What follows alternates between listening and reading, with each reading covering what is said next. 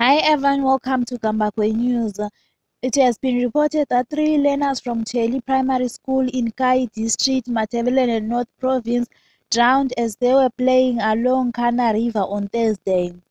2 of the bodies were retrieved from a well along the river, while the other body was retrieved from the river. The police identified the deceased learners as Blessing Chuma, 8 years of age, Thandolwenkosi Chuma, 8 years of age, and a girl, Nkosikona Chuma, 4 years of age. It is reported that on the 26th of October 2023, the 3 now deceased left their place of residence around 4 p.m. going to Kana River where they usually play, and they did not come back.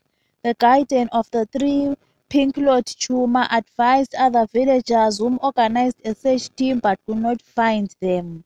The following morning at 7 a.m., the search team spotted the body of one of the 3 floating in Kana River. The Nkayi District Development Coordinator, Ms. Matilda Mlotshwa, confirmed the incident. Thank you for staying tuned. Please do like and subscribe to our page.